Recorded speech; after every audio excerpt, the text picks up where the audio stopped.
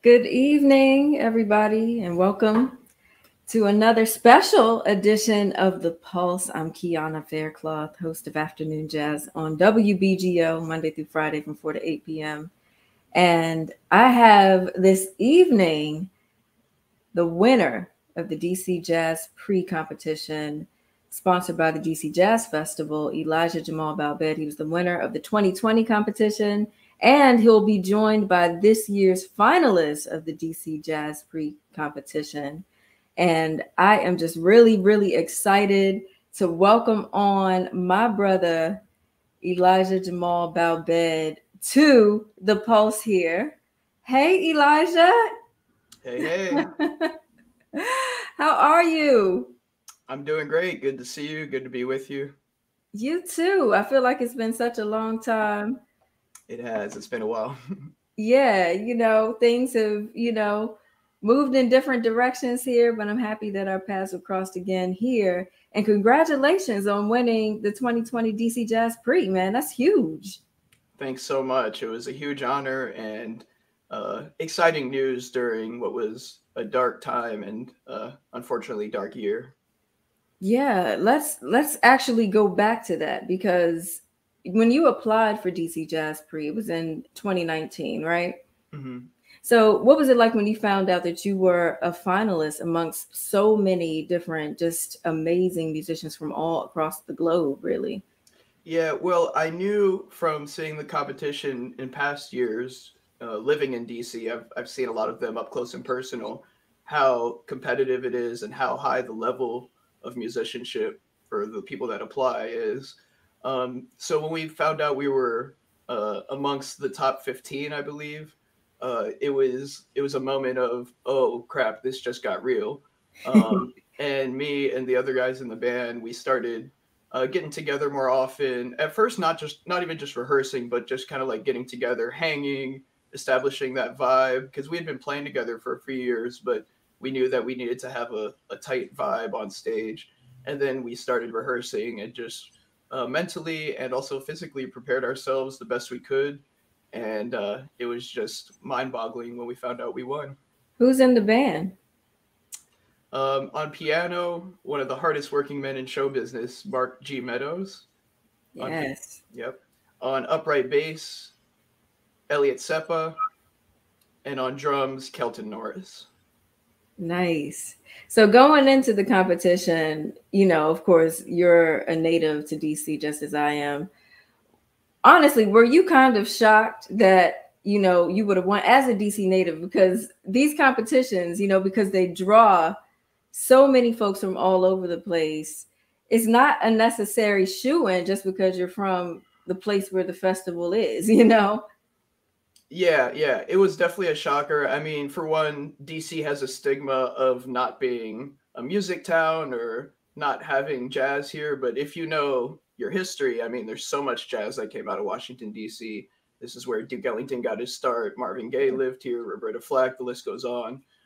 So it was a shocker, but it also felt great to represent DC on such a high level and in this international stage. Yeah. So, unfortunately, the pandemic hit, and I'm sure that slowed down a lot of the momentum that you felt you would have, had after having come off of the high of winning the DC Jazz Prix. What has your life in quarantine and the pandemic and, all of that, how has it been for you? Yeah, I mean, I think most artists will tell you there were ups, but a lot of downs during the pandemic. Not being able to, for one, perform for audiences, but also just be around your friends, be around the people that you make music with all the time, being secluded to our own homes, not knowing what our futures behold.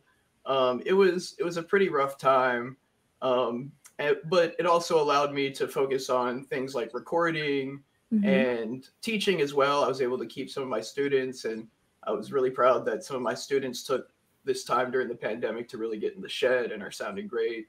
So I tried to remain optimistic throughout all of it, even through the tough times, and really just push through. And again, like when the competition came up, this was just a beacon of shining light when things weren't like going so well during the pandemic. So I was extremely grateful.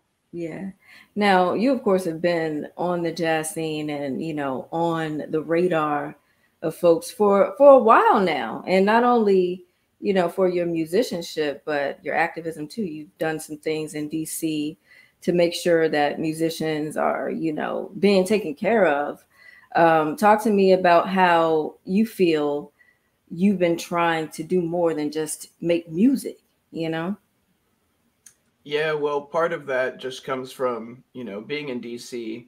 I mean, when I was a kid, I didn't pay much attention to, you know, some of the things that happen right here in the city. But then as I got older, I realized we're footsteps away from like the city council building and from Congress and the Senate and everything. So it just kind of felt like part of my civic duty to kind of incorporate some of those politics within the music. And that's actually how the music that helped us win the competition was created in the Karma Suite.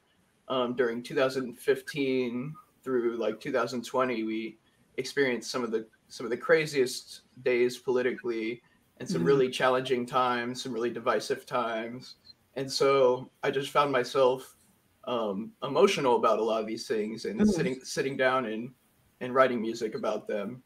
And then when the pandemic hit, one way that I was able to use my leadership skills was to organize park concerts around the city.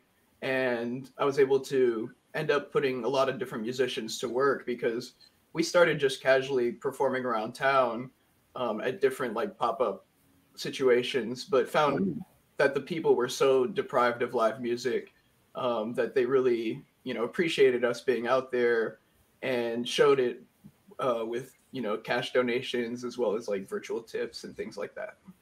That's beautiful, man. Thank you for doing that. Thank you. What's next? What's next for you now that you have won DCJazzPrix? What can we expect from you next? Right. Well, we will be performing at the festival this year, Sunday, September 5th at 2 p.m. The EJB Quartet, the winning band from last year, will be performing with special guest Benny Benak on trumpet. Nice. And we are also continuing to record and produce the music from the Karma Suite. So right now, a few of those tracks are available on Bandcamp and Spotify and everything. But more of that will be coming out soon. And the full project will also be available on some sort of physical product, be it CD or hopefully vinyl or something like that. Nice. Awesome. Well, I would love for you to impart some of your wisdom, some of, you know, the experiences that you had going through DCJazzPrix with this year's finalists. So let's bring them on here. We'll start with ladies first, Miss Camilla George, who hails from Nigeria. Right now, it's about 1 a.m. in London right now. Welcome to the Pulse, Camilla George. Hi, thank you for having me. Thank you for being up. Yeah, just about. Wow, hang in there. I'm going to bring in the rest of the finalists. Dayramir Gonzalez is here. Right now, he's in Mexico City. Yes. How are you doing? I'm doing amazing, very blessed and happy to connect with all of you guys. Thank you very much. Oh my goodness, amazing. You're welcome. And last but certainly not least, Giveton Gelin joins us here. And he's in New York City. Welcome. Doing good. How are you? Great. Let's get into it here. Let's start with Camilla. You started playing the saxophone when you were very young. You were about 10 or 11 years old? Yeah, I was 11. I mean, I did actually try sax when I was 8, but that was vetoed. My parents are just like, nah, it's too expensive. And you wanted to do gymnastics, you wanted to do this thing, and he gave it up. So yeah, I had to wait till I got to what we call secondary school here. And I got a saxophone at school. So you won, I understand you won a competition that got you lessons. Yeah, there was a music competition. I could see that they were saying all these instruments that you could win lessons for. And I was like, sax is on the list, right? I'm going to enter. And yeah, I won it. So that was good. That was the beginning of everything, I guess. It must have been fate. Now, what drew you to the saxophone, first of all? Who were your influences? Well, my dad was a massive jazz fan. He had a lot of vinyl, and every Sunday was enforced listening of Sonny Stitt, Jackie McLean, and he was just such a jazz head. So I think that was quite formative for me, because obviously I was listening to that music from when I was about 5. So by the time I was 11, I definitely knew that I liked jazz. Now, just curious, did you see any women playing the saxophone growing up? Not growing up, no. Like in the UK scene now, it's completely different. There are loads of women at the forefront of this, what they call the new wave of jazz. I don't know. So, you know, that really changed with an organization that I became involved with from the age of 11 called Tomorrow's Warriors, who are dedicated towards getting kids from all backgrounds. They focus on kids from ethnic minorities, Black, Asian kids, who at the time in the UK scene, like when I was bopping about 90s, early noughties, they weren't represented. So this organization is a really big reason why now we have a diverse scene in the UK, and like in terms of ethnicity and gender. So yeah, that was the thing that helped me. But yeah, growing up, I didn't see any female influences. Wow. No. Yeah, great work you're doing now. Let's bring Dayramir in here. Now, Dayramir, you're a Yamaha pianist. You're endorsed by Yamaha. But not only that, you sort of made history as the first Cuban national to win the Presidential Scholarship at Berklee College of Music. Mm.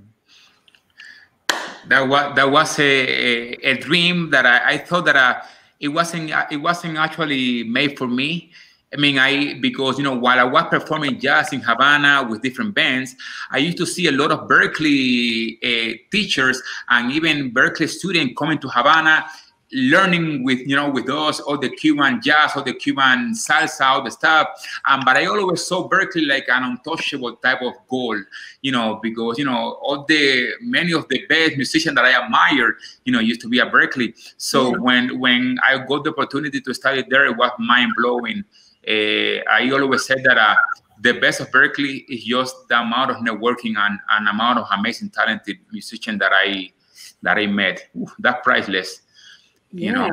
From Georgia, Azerbaijan, killing pianists with a lot of different type of color from their folk and different ethnic, and when they sit on the piano with their classical background and then expressing differently, it was amazing to be in that environment, absorbing, me bringing my taste to the table, which is Cuban music with my angles and my Africanness, but it was amazing to be in that environment, for sure.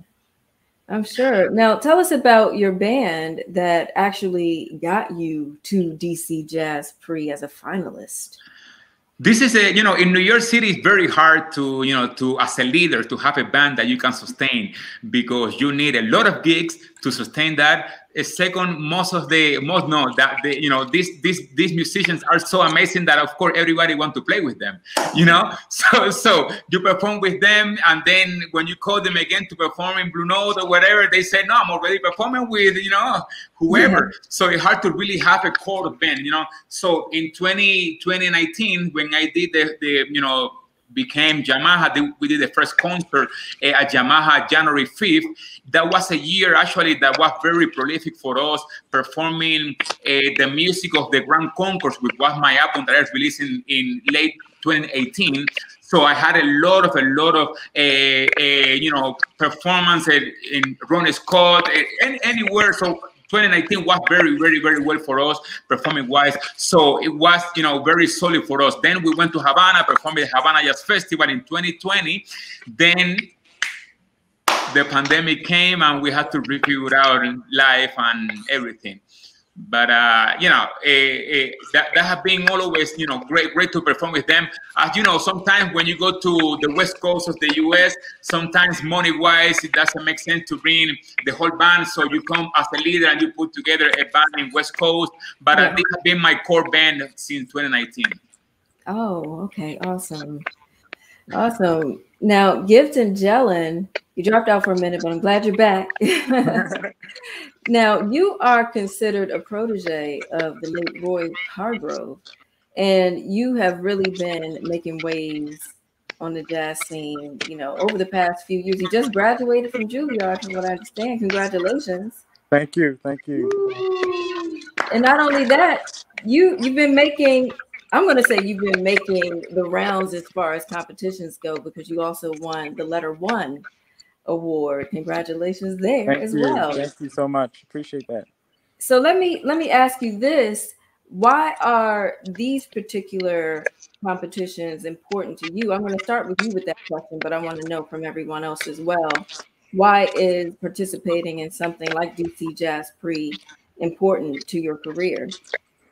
I think one of the most important things is, especially I know we all as artists, we can relate in terms of having the opportunity to have the level of visibility that you'd want for your music, because sometimes, when we're coming up as musicians, we need support, and in terms of, the amount of means that we may have just coming up may not be enough for us to actually be able to actually push the music, or may not even be parallel to the quality of music we have. So it's not a problem about the quality of music that you have. It's more about how much support can you get behind the quality of music that you have. So I think having competitions like this gives us a chance to actually, gives us a head start to actually be able to have the music that we spend so much of our lives, we go through very much so, unique experiences, and being able to actually document that in musical form and actually be able to present it to the world.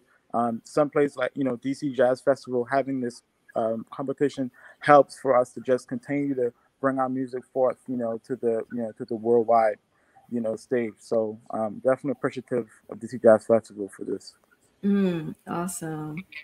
And what about you, Camilla? Why is DCJazzPrix? Why did you find it necessary to apply and participate in this competition? Well, I think I'd echo the same sentiments. I think for me, as somebody that obviously lives halfway across the other side of the world, it's great for visibility internationally, which is something that any artist, I guess, at any stage needs. And particularly, I think, with this year, this rubbish previous year of coronavirus that we've had, I think competitions like this are even more kind of important for musicians in terms of visibility.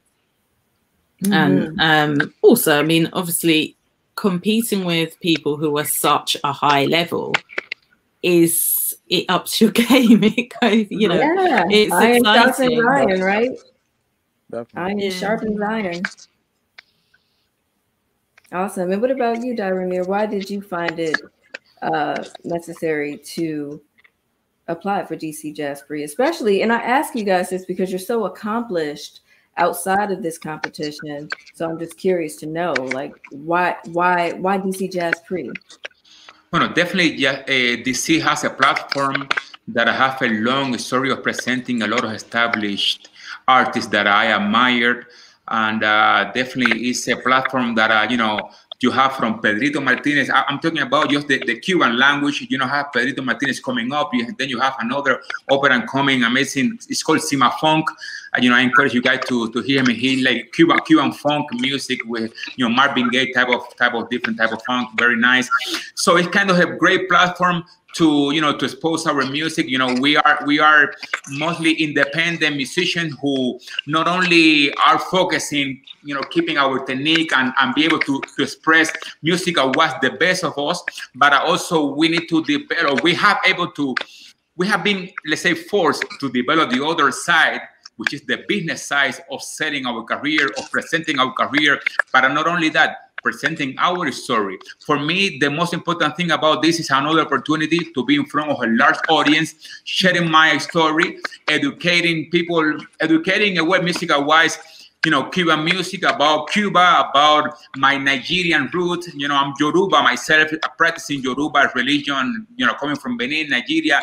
And, I'm coming from a classical piano background. And somehow there is a lot of, at least in my corner of Cuba, in the United States, there is a lot of misconception about Cuba because of the political thing. So it's always a great opportunity to say that Cuban music is not only salsa and Buena Vista Social Club. There is a lot about Cuban music. So that's this is what I bring to the table in this case, is just the opportunity to have a platform to allow me to share my story with you guys that are amazing, that have been listening to your music. I'm so honored to finally meet you personally. You sound amazing. And so it's going to be just a beautiful journey of sharing music together. Yeah. So Dayramir, your background, you say, is in classical music. How did you find your way to jazz then?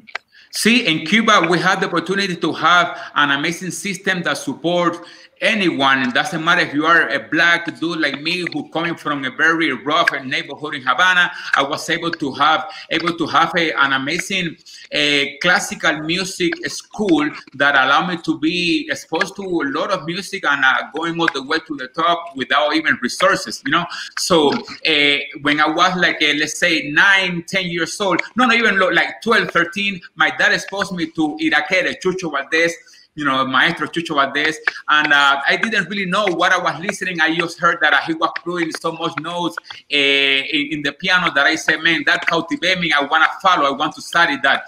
Then I heard Kenny Kirtland performing this album with Wynton Marsalis that I was just mind-blowing, playing Young Step. Later on, when I got to Berkeley, I was able to, wow, now I can hear note by note of what this guy is saying to me. Back then, he was like speaking so loud to me, like, what is going on? It was so much information, right? Overwhelming. But yes, that was also jazz was also coming from the necessity of expressing myself from a more open way, because at classical music, I always felt that I was like in a corset, that you have to play the music of someone else, but in a certain rigid way. Right.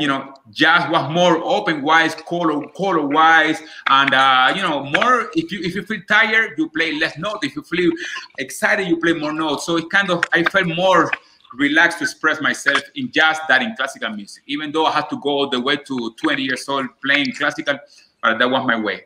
Wow. So it wasn't until you were 20 that you started playing jazz? No. Even though I had to continue playing classical music all the way to 2021 in the university, I was approached to jazz music with my dad, which is a trumpet player, when I was 12, 13 years old. Oh, got it. Wow. Interesting. It just seems like there are so many amazing pianists, particularly that come out of Cuba. So it's no wonder that you were surrounded. That was a great decision making when I got to New York City, how to put to fit myself among those 10, 12 musicians that have been so long. Elio Villafranca, Axel Laugard. Elio is amazing with, I encourage you guys to hear Elio Villafranca's last album, Grammy nomination. It's just amazing what he did with African music, bringing it to Cuba. It's just a journey of a lot of beautiful men. Giovanni Terry. Yeah, you guys know Giovanni Terry, saxophone player? I know Elio. Elio. Yeah. And Axel, man. Indeed, so many amazing musicians out of Cuba. Now, Giveton, question for you. Now, you, from what I understand, were self-taught up until you were 10? I started playing trumpet when I was 10. I was self-taught until I moved out from the Bahamas to go to Oberlin Conservatory first to study with the great Eddie Henderson, and then I transferred to Juilliard, where I started studying with Joe Magnarelli and a great classical trumpet teacher named Ray Mace. But yeah, I worked a lot with my mentor back in the Bahamas. His name is Adrian Diagla. He played bass, so a lot of my time was spent, just kind of soaking up the knowledge from someone as him being so experienced in playing jazz in New York and also the California scene as well. So yeah, it's kind of been something for me where I kind of had to figure out some things on my own. I would also go to the Manhattan School of Music summer camp when I was younger as well, when I still was in high school, and that would be some of the sort of inspiration or things that kind of got me so interested in being part of the New York scene in a way, because, you know, I would come here every summer, starting from 2014. And, you know, and those are kind of some of my, you know, formal sort of lessons. But being in the Bahamas, I kind of had to figure out some things, you know. Yeah, incredible. So when did you catch the attention of Roy Hargrove then? So when I transferred to Juilliard, I always would come to visit New York all the time. But when I went to Juilliard, that was the first time I was able to live in New York City for the first time.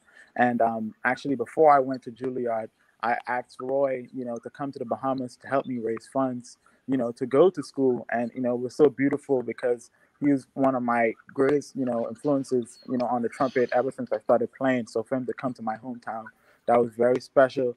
And once I started living, he knew that I was going to be at Juilliard. So I would always catch him at Smalls and always catch him at places. He'd be playing at Blue Note, and I would just, you know, just show my face all the time. And our relationship, you know, grew, you know, and it kind of happened really quickly. And, you know, because I, you know, I love every note he plays. You know, he's one of those people for me. And I just remember that he always kind of, when he saw me, he would say, hey, you know, Gifted, you know, and it kind of just grew. And I just, you know, sit around and just hear him talk. And, you know, and he's someone that taught by example. So I would, you know, some of the greatest lessons was to me to just be in his presence, you know. But yeah, you know, that's kind of how it happened.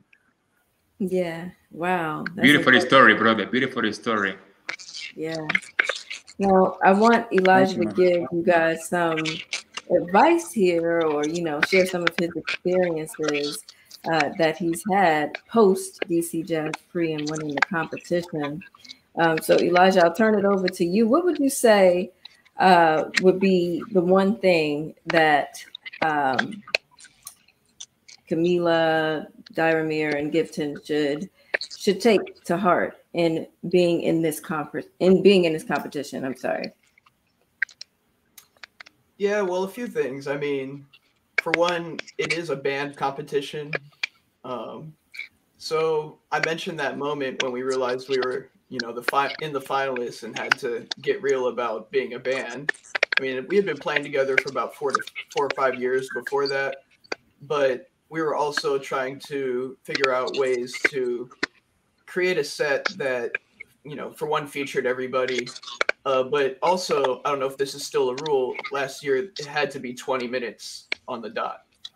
And so we also had to figure out how can we, you know, feature a variety of music, feature all the band members, and create a compelling set within 20 minutes, you know. Wow. So personally, I actually created a track in Logic. This is something that I pre-pandemic didn't have any, you know, skills doing, but I started teaching myself at first on GarageBand and then kind of elevated to Logic. And just at home on piano, tracked, you know, every part that I wanted played. I play some upright bass, so I tracked bass.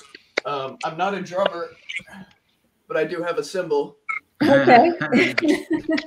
So literally just like at home, created a 20-minute track that in my mind, basically it was an oral representation of my vision. So like the band members knew exactly what I had in mind. Wow. And then when we started rehearsing, we could just like create off of that. And it So just you really did like a reference track, I guess you could say, for each part. That's exactly crazy. And then like when we got to sound check, we like ran everything as if we were doing the gig, and it timed out perfectly. And then when we did the gig, I had my timer on, and it said right when we finished the last note, it said 1956. Oh my gosh. Wow. So we were literally like almost 20 on the dot. How many songs were you able to play in total? I think we did a solid. It's all on YouTube. You can watch it from last year. I think we did a solid 4 songs with a few interludes as well. But each song like only had one solo. It was one long set. I didn't talk in between songs. We just played from song to song, and it, as opposed to just a group of compositions, it was a 20-minute story told in a musical format. Yeah. Interesting. Interesting. Wow. Thank you for the advice. Absolutely. So just being timely, number one, knowing the rules, got to know the rules of the competition. Because if you had gone over 20 minutes, would you have automatically been disqualified then? I don't remember. I don't remember any clear language on that. So we were like, let's play it safe. Okay. Right. Okay. So this year, will you all actually be going down to DC on the 5th to perform? Yep. So you'll all be there with your respective bands. Yes. What was the question? Sorry. I was asking if you guys will physically be there in DC for the competition on the 5th, or will you be performing virtually?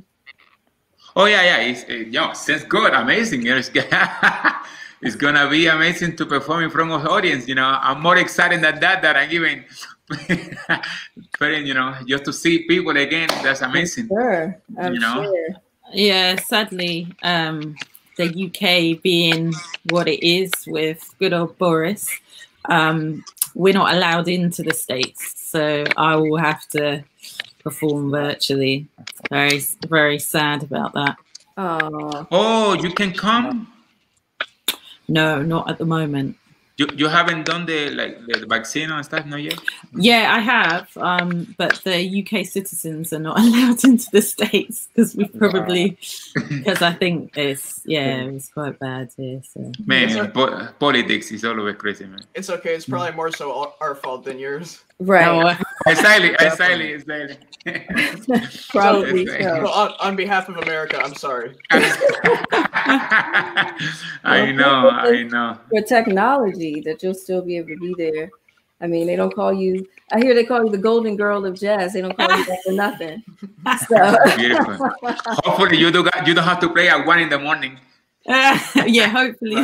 Right. Oh yeah, there's that too. The time difference. Exactly. What time? So you will be playing like around 8 or something for you? Your time? I'm not 100% sure of the time of the actual timings yet for the. But if it's around this time, then it's 1 a.m. Oh my. Well, I should let you go here, Camilla, in just a minute. But before we go, I do want to thank all of you so much for being here. Good luck to you. I wish you the very best. And even beyond this, some of the greatest, if you think about some of the competitions that are televised, some of the greatest folks that don't even win, end up doing amazing things, even after. So everyone's a winner. I'll say you guys are all killing. So you're winners already. Elijah Jamal Balbed, he's the 2020 winner of the DCJazzPrix competition. Camilla George, saxophonist, Dayramir Gonzalez, pianist, and Giveton Gelin, trumpeter. Thank y'all so much. Before I let you go, I want you to tell everybody where they can keep up with you and your career. Ooh. So you'll be able. So for me, you'll actually be able to find me on all social medias: Facebook, Instagram, at Giveton, Giveton, and then my website is GivetonGelin.com. Gelin, that's how you spell my last name, Giveton, Giveton. You can also find my album on all streaming platforms and also on my website. So, yep, that's it. Beautiful. And thank you so much, Keanna, for having me. It's a pleasure. You're welcome. Camilla? Yeah, I've got a website. That's www.camillageorge.com. You can find me on the socials. Facebook, it's Camilla George Band, and on Instagram, it's at CamiG1. And my albums are available on Spotify, the usual platforms, Apple Music, etc. But you can also purchase them from my website. Beautiful. Dayramir? Same for me. DayramirGonzalez.com, and also find me in Bandcamp, so you can support and buy our music that we self-produce with a lot of love for the audience, and it's really about that, sharing love and sharing music, sharing the moment where we are. That's why we do albums, to share where we are in that moment, because that's a precious moment of creation. And then we go to another moment with probably another type of feeling. So in November, I'm going to be dropping a new album with a chamber orchestra. So I'm looking forward for you guys to listen to that as well. And September 5th, I will give you guys a hug with mask, but I'm gonna be there. Okay. Sí, señor. I love it. I may have to come back home for this. Elijah? Yeah, I'm pretty easy to find online. EJB Jazz, just my initials, JAZZ. On all social media, ejbjazz.com. And Dayramir mentioned ejbjazz.bandcamp.com because that's one of the best places to support me. It gives you a much more fair percentage than streaming platforms do. And then, of course, on Sunday, September 5th, the DC Jazz Fest, the EJB Quartet will be performing at 2 p.m. outdoors on the wharf in Southwest Washington, D.C. So join us for that. It'll be a great time. We'll be soaking in the sun, what's left of it, and it'll be great to see you all there and meet you. Hopefully this time, Elijah, you don't have to play 20 minutes, huh? It'll be a 40-minute set. So we can fully enjoy you there with your band. Exactly. We don't have to rush through. But I'm gonna be listening. And best of luck to all three of you. I can't wait to hear everybody. And thanks to Keanna for hosting this awesome hang discussion. It's a pleasure. Thank you guys so much. The DC Jazz Fest is taking place September 1st through the 5th. Go online, dcjazzfest.org, and get your tickets. Before we go, I see there's a comment from the DC Jazz Fest artistic director, my friend Willard Jenkins. He says, talk about the international aspect here. Elijah is of Saudi descent. Camilla is Nigerian descent from the UK, and Dayramir from Cuba, and Giveton from the Bahamas. Beautiful. Absolutely beautiful display. It's an international festival. The diaspora of this music. So, indeed. Sí, señor. Man, well, good night, guys. Thank you so much for being here on the Pulse. Sí. Thank you. Thank you. You're welcome. Take care and best of luck to you. Gracias. Thanks. Bye. Hasta pronto. Yes. Bye. Keanna Faircloth, thank you so much for being here for this episode of The Pulse. And I will see you next time for another edition. So make sure you stay tuned. Sorry, I still got Elijah here. Make sure you stay tuned for who's next up on The Pulse. I can tell you in September, you can expect to see Mark Carey, who will be joining here to discuss his brand new album. So lots of stuff in store. Thank you for being here with us. See you on the radio Monday through Friday from 4 to 8 p.m. on Afternoon Jazz. Have a great night.